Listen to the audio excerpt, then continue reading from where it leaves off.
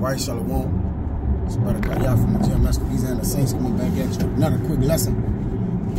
Prior to getting started, as I always do, I'd like to give infinite honors and prayers to Yahweh, by Hashem Yahushai, by Shem Kakodash.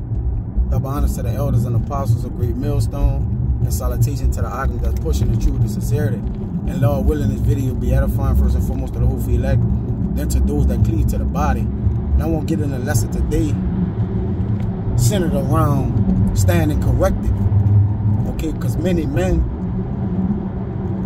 want to have an unflawed report amongst the brethren, or better words, a good report amongst the brethren, but technically we already have blemishes on us, man, okay? Because we have been in folly, all right? We have sinned, prior to walking in this thing.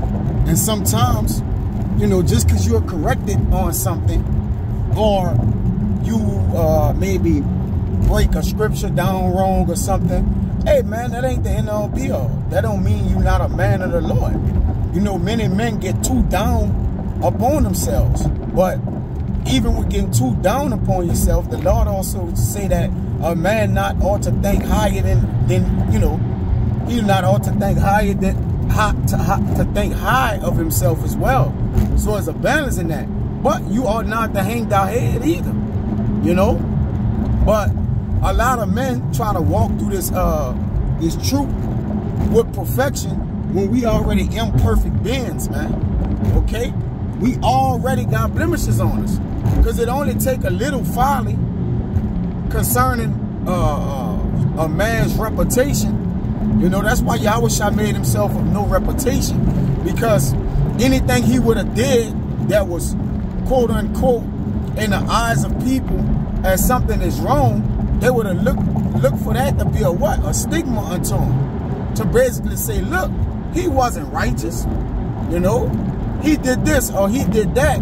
So men walk carefully after this truth, okay? But we got to still know that we're going to have faults. We're going to have trip-ups. We're going to have slips. We're going to have offenses. That's just kind of the way the walk goes. But if you one that's hard on yourself, trying to keep every law, trying to do this, trying to do that, all right, really what you're doing is making this work strenuous, man. Okay? There's a simplicity that's in Yahushua and how you should, when he sup with you, on how you should walk, man. Yeah, we do walk in carefulness, but we supposed to also be careful for nothing. What I mean by that, there's a balance in that. As I talked to one of the younger brothers earlier today, and we was just going into balance or whatnot, and how crucial is balance, man. So that's what really made me, kind of do this quick riding talk before I link with the bros and we get into a lesson. And it just was a quick hit, man. Because even myself, men sometimes can, have this, and this a demon, have this stigma on them, or may think or just kill themselves, kick themselves, when they down type of spirit, But this Ecclesiastes 10:1, and that's why really trying to, now we ought to have a good report amongst the brethren. Now what's a good report? All right, that don't mean that that's not a fault in your report. It just means that what it says, a righteous man falling 7 times, but he get it back up again. So the fall actually allow us to know that we natural, we in the flesh, man. Okay, these things we have to exercise in ourselves in the things that we don't want to happen. Because you best to believe you serve the Lord, something is going to happen that you don't want to happen. Because why? There's a trial and a test for man. Okay, to what? Examine his reasoning, where his mind is at. Okay, the Lord said we'll be perfect in the kingdom of heaven. We strive for perfection on this side, but we're not going to get it. Because the Lord didn't say we'll be perfect here. All right? This is Ecclesiastes 10:1. It says, dead flies cause the ointment of the apothecary to send forth the stinking savior. So doeth a little folly him that is in reputation of wisdom and honor. So let me ask you this, right? which this is a trick question. Jake, that's, you know, this goes for the Jake that's walking in the house of the Lord. You know, that's that fear of being vulnerable. All right, that fear having a miscue with the Lord. Okay, that's why grace in place. All right, if we could walk in perfection, there would be no need for grace, technically. So really, you're not having faith in the grace of the Lord. Now, that's not to say, hey, man, just, you know, go through anything and be any kind of way. But, man, what would happen is you'll hinder your walk in such a way. It's like crippling to your walk, okay? Let's say, yeah, the second one. A man's heart is at his right hand. And who is our right hand? Yahweh, Yahweh Shai, meaning the spirit of our spirit, okay? Our mindset is always with the Lord, right? Because we standing on the right-hand side of the Lord, so we moving in righteousness' sake, man. It says, but a fool's heart is at his left, meaning what? It's in the earth, it's all over the place. We know where our heart reside at, okay? And the Lord look at your heart anyways, all right? He judge your actions, but he know your heart. So at the end of the day, if you may slip at the tongue or whatever. I gotta be honest, brother. I slip at the tongue now. And you know, granted, I could probably work at it, be much better, slow down some, you know, but this, you know, goes out to myself first. You know, I slip at the tongue, but not from the heart. Matter of fact, let me get that. And that's where your heart is at. The Lord know our hearts, man. You know, it says,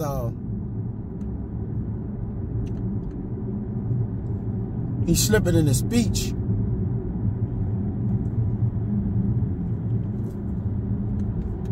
Yeah, this is Sirach 19 and 16. It says, there is one that's slipping in his speech, but not from his heart. So our heart is at the right hand of the Lord, man.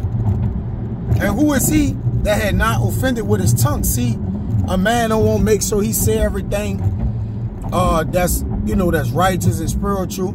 And we all got that. We have that mindset.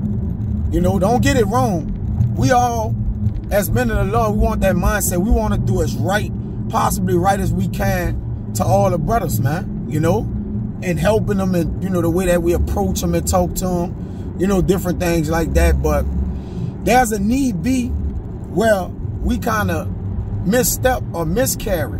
Because technically our brothers are still supposed to be with us if we miscarry. It says, be continually with a godly man that will tarry with thee if thou shalt miscarry. So that means you're going to have a folk, man. You know?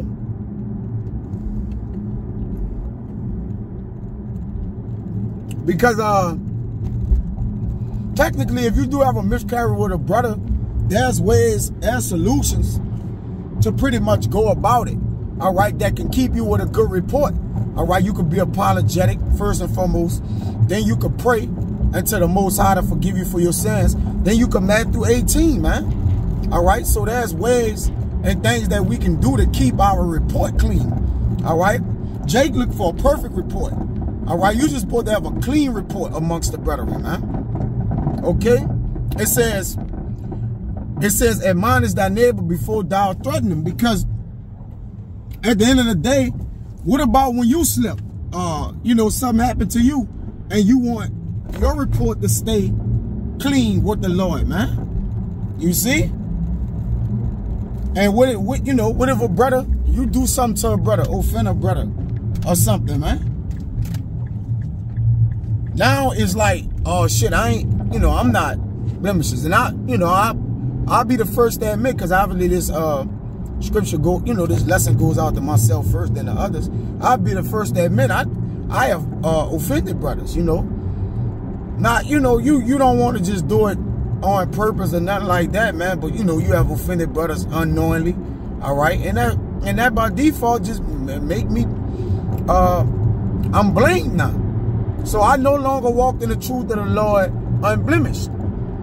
So now I have a burden on my shoulder of always trying to keep this persona up that really don't exist, man. It's really not reality, okay? It's just a reality in your mind, you know?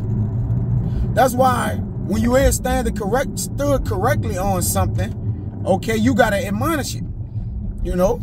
You got to look at it as mercy, like the Lord, like, look, I'm correcting you on something you said, something you did, all right, which is pleasing to the Lord, to see you can receive rebuke, all right, to see you can bounce back, you know, because that can be a weakness in some men, man. All right, they're scared of vulnerability, man. All right, scared of making a mistake. Now, there's nothing wrong with being admonished, all right, you know, or making a mistake. We ought to be, because, you know, we ain't supposed to be offending the little ones. You know, nothing shouldn't be intentional. But this walk of ours is unintentional, man. All right? That's why some men, and it's really a mistake is to show that the Lord have mercy for you, technically. All right, a miscarry, or whatever. It's just to show the Lord have mercy for you, man. Now, I'm not saying, I'm not advocating for no man to just go and do a mistake or do something to a brother. Yeah, that wouldn't make sense. All right? But, you know, just, you know, it's just being neutral. Keeping the neutral spirit, man. Almost, man. Understanding that these things is going to come, all right? And it's gonna ultimately make you a better brother. All right? And we just trying to please the Lord, man. Okay? We're not going to be able to please every man in the flesh. Even our brothers that's in the tabernacle with us. You know, some things we're going to do is going to be unpleasing to them. It's going to be disliked, distasteful to them. You know? But ultimately, we got to still deal, the brothers got to still deal with the scriptures with a brother. You know, they got to be patient. They got to long suffer, got to tarry, man. Okay? Which gives us, you know, give us leverage, man. We got a little leverage in this thing, man. That's why Yahushua did what he did. That's why he brought men together. But he had to, you know, Yahushua had to put leverage in the brotherhood, man, that we could make it, man.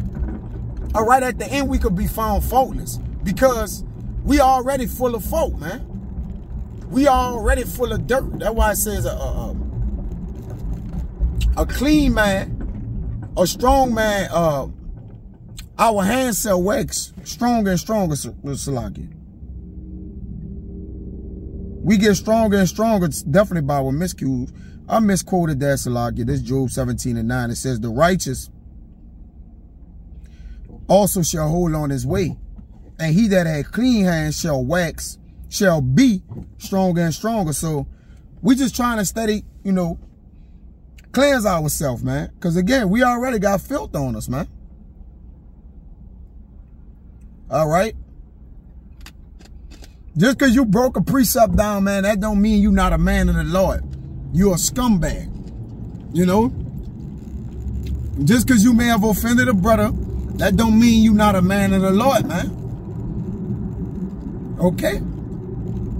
That's just kind of, you know, where it's at.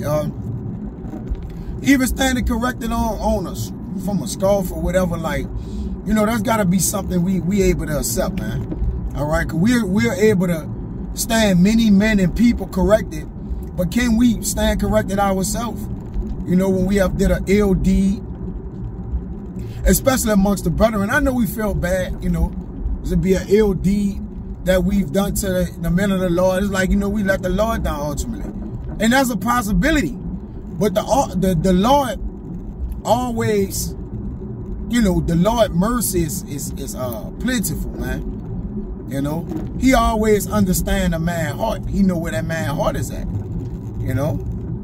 So that pretty much was it. I just wanted to kind of jump in there on standing corrected and on how it can actually help you grow, you know, according to the way that we emphasize our walk, you know, look into things and how we carry ourselves all together, man. All right. So it wouldn't be a big shocker to you when, you know, the Lord done bust your bubble, in a sense, or showed you ain't perfect or you ain't clean, you know, or you not that guy that you think you is, man. You see? And the Lord just, you know, kind of waiting to hit you across the head with that, man. Because every Jake get in that spirit, man. Some Jakes may have a quote unquote better report than other men or whatnot.